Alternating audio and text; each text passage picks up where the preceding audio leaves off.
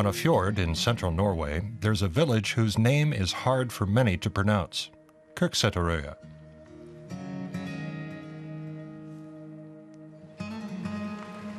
Police officer Anette Ertvåg patrols her beat. Most of the time, nothing happens. There's hardly any crime or political extremism in Krekar.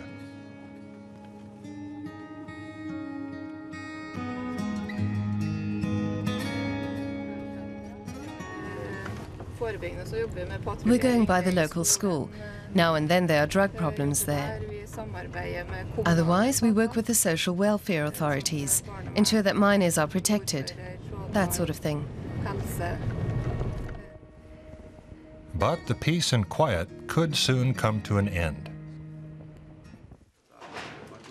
This man is expected to be moving here soon. Mullah Krekar is Norway's best-known and most dangerous Islamist. He's said to be responsible for bloody terrorist attacks in his home country, Iraq. The authorities can't deport him because he says he would be tortured or executed in Iraq. Instead, the Norwegian Justice Ministry is planning to send him to Krekar. Residents of the village are less than pleased. They say their home is not Siberia, and they've already taken in 200 refugees. At the local gathering place, native residents and newcomers frequently meet for coffee and cake. The mayor fears that a religious fanatic could disrupt what he says is successful integration.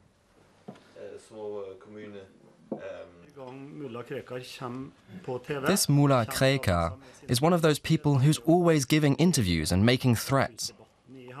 That's disruptive. It's been conversation topic number one in the village cafe, on the street, and among the neighbors.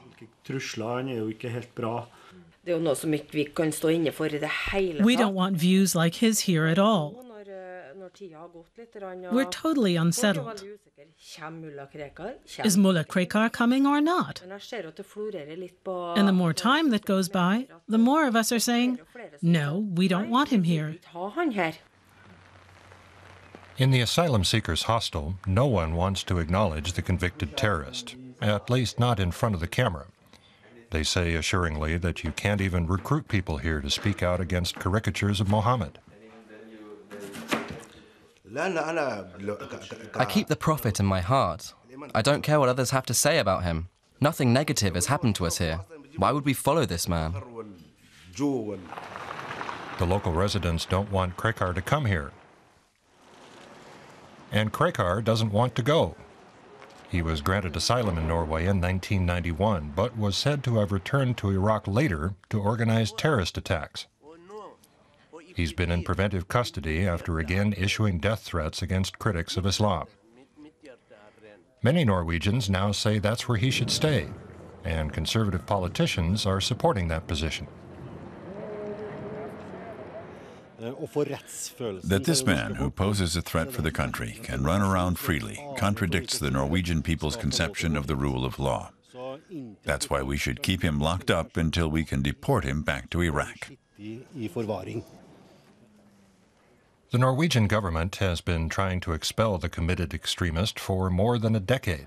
The Norwegian media is following the political campaign with a critical eye. But the Norwegians became concerned after attacks on journalists in Paris and Copenhagen. There's been a clear increase in the number of Muslim groups with radical positions here in recent years. It's alarmed police and politicians, and they're on alert for a possible terrorist attack.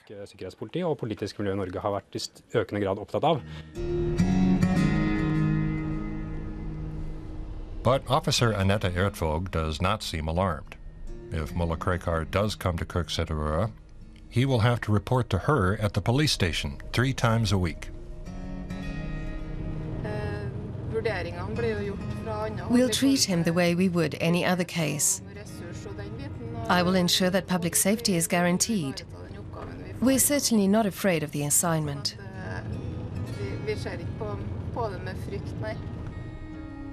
Nearly everyone in Norway has now heard of Krekar. All the villagers want to do is get out of the headlines. But many say they fear that when the enemy of the state arrives, their lives will be turned upside down.